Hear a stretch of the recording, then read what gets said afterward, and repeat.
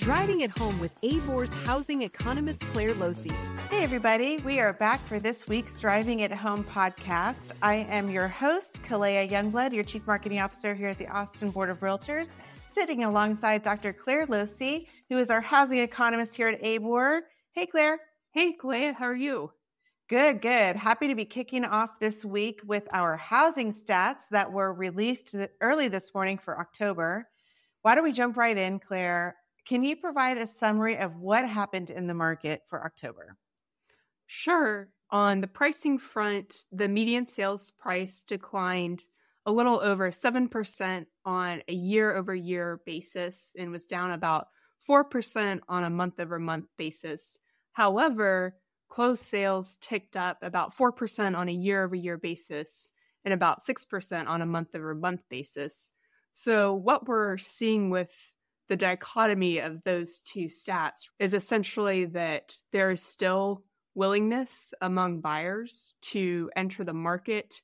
However, sellers are having to be just a little bit more conciliatory on the pricing front. And this is also supported by the closed to original list price ratio, which came in around 93%.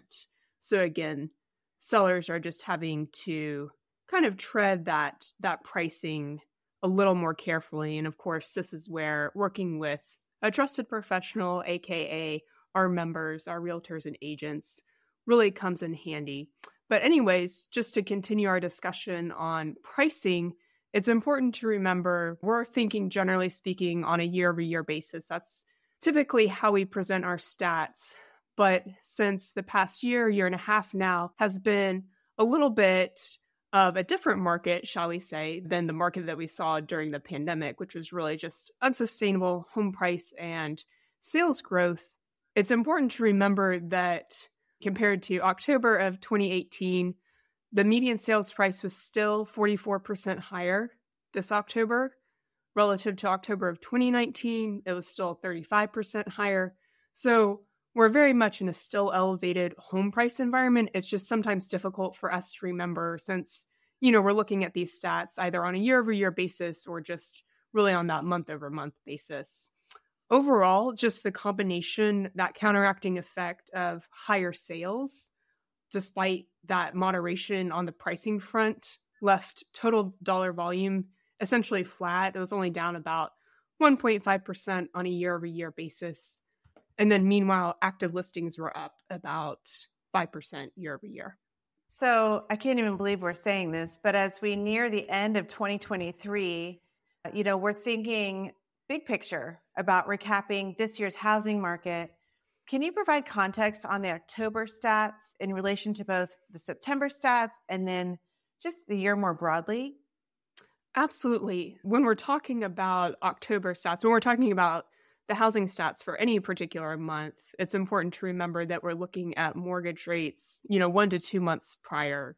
Typically, we're looking at rates 30 to 45 days before the sale closes. Could be even upwards of that, but, call it 1 to 2 months prior.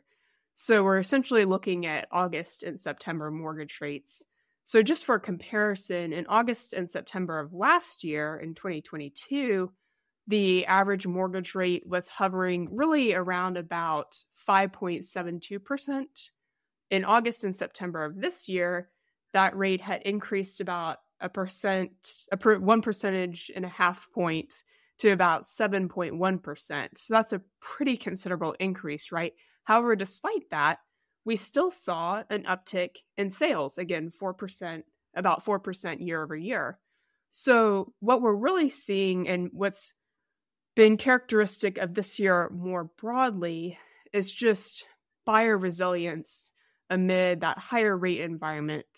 And of course, we've seen a little bit of a moderation in that decline in the median sales price as the year has progressed.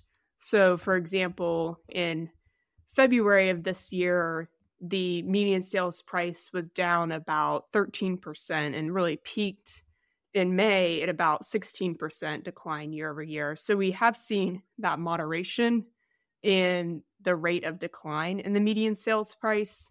So some indication there that buyer resilience amid the higher rate environment is helping to moderate that decline in the median sales price.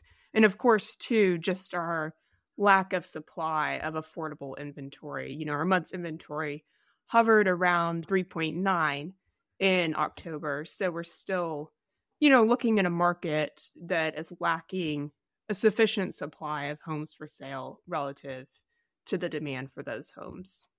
And that's a great segue for another topic that I wanted to talk to you about today, which is the fact that we continue to expand our research to best serve the needs of our members and everyone that is listening, and just the broader public in general. In August, we released The Truth About Austin's Missing Housing, which quantified the shortage of homes among 2- and 4-person families in the city of Austin and Travis County. And the second part of that original research report was released just last week.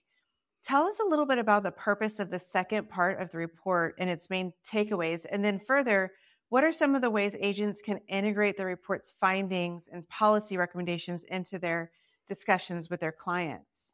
Great question. So the purpose of this second part of the report really is to provide the results on a finer level. So we broke down the shortage of homes both by council districts and then by 5 racial and ethnic groups. So on the council district front, we're looking at all 10 council districts in the city of Austin and quantifying the shortage or the extent of the under or oversupply of homes within each of those 10 council districts. And then we're also quantifying the extent of the under or oversupply of homes by 5 racial or ethnic groups.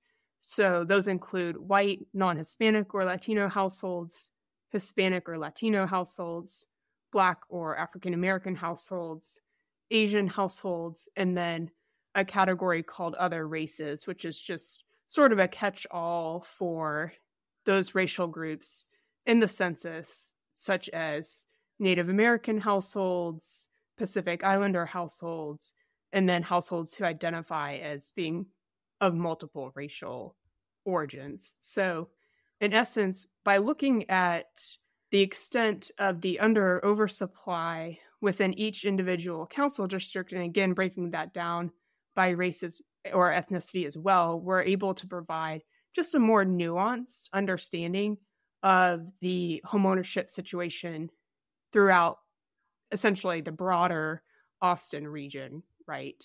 Just the extent to which households can access affordable homeownership. With respect to the findings of the report, over half of 4-person households in Travis County have a median family income of 80% or less. So that's essentially $93,500 or less, but fewer than 5% of homes sold in Travis County in the first half of 2023 were considered affordable to them. So that equates to an estimated shortage of about 250,000 homes that would be considered affordable to more than half of all 4-person households in Travis County. And then looking at it by racial and ethnic groups earning 80% of area median income or less. So again, that's an income of about $93,500 or less. The shortage of affordable homes for sale in the first half of 2023, unsurprisingly, is not evenly distributed across race and ethnicity. So what we found is that the extent of the undersupply is most extreme among Black or African American households, followed by Hispanic or Latino households, and then households of other races. Meanwhile, looking at it by Council District 5 with respect to just the sheer number of homes missing came in first at about a shortage of about 32,000 homes. And then Council District 9 had the least shortage with respect to the number of homes at about missing about 23,000 homes. The council districts vary just based on the percentage of homes that are undersupplied. And of course, the sheer number of homes undersupplied also depends on the population of households within that council district. But again, point being that affordability is not evenly distributed among council districts either. With respect to how our agents and realtors can integrate the findings of this report into their work with their clients, I think it's very important to help educate our clients as to, first of all, why homeownership is important. And we really illustrate that through our buy versus rent index. And then secondly, just how difficult it can be for some folks to attain homeownership in Austin. That's a very valuable piece of information for just the broader public to know as we're making policy decisions, as we're going to the polls and voting, as we're thinking of different initiatives to enact that can help facilitate the supply of more affordable homes. So I think the more advocates we are able to build, the more advocates we're able to kind of acquire, as you will, with respect to that fight for facilitating more affordable housing, the better off, the broader Austin region will be. And that coupled with down payment resource opportunities, a really good lender relationship that you have that you can refer to your clients, and ensuring that you have sort of an arsenal of resources at your fingertips, both through these types of reports as well as through, like I said, down payment resource opportunities and different lending programs is really important. So you can find these reports, everyone, at abor.com/research for both our segments and buy versus rent reports. For those of you that really want to get into the numbers and see the graphs and charts that Dr. Losey has provided for us, really fascinating and fantastic information that our members now have access to. So be sure to go check that out. Thanks for that rundown, Dr. Losey. It's just fascinating stuff and things that we definitely need to keep our pulse on. So more to come on that, everyone. But let's go ahead and recap our weekly stats while I have you here. What happened last week in the housing market? And what can we look forward to in the next coming week? So we saw a little bit of a decline in closed sales this week. On a week-over-week basis, they were down about 35%. Meanwhile, new listings were down about 11%, and active listings were essentially flat. Pending sales were up about 15%. But overall, the data for residential sales is largely indicating that we're starting to see more of the effect of the increase in rates and mortgage rates, especially moving through September. Again, thinking about mortgage rates on residential sales being a month to 2 months prior to the close of that sale. Right now, we're looking at essentially mid-September to perhaps mid-October mortgage rates. And again, those were trending higher. So that can help to partially explain the decline in sales, other than just a little bit more of the effects of seasonality itself, right? We're moving into, of course, those months in which it's a little bit less popular to purchase homes. On the leasing front, we saw essentially opposite effect. With that uptick in mortgage rates, that actually helped to increase closed leases, which were up about 34% on a week-over-week basis. New listings were up about 24% throughout the Austin MSA. And then active listings were down slightly, down about 3%. Pending leases were essentially flat. So overall, as we've discussed, a single-family rental home is the most comparable alternative to purchasing a home. So it's really a little surprise that when we see a decline in demand for home ownership, a decline in demand for residential sales, that we're seeing a commensurate tick in closed leases. So we'll stay tuned to see what happens next week. But overall, probably, more or less of a similar trend, especially as we're moving into the holidays and folks are busy taking time off, not necessarily thinking about purchasing a home or leasing a home right now as much as they might otherwise. All right. Well, thank you everybody for listening today. We are so excited to have you tune into our Driving at Home podcast. Let's make it a great selling week, and we'll talk to you soon. Thanks, guys.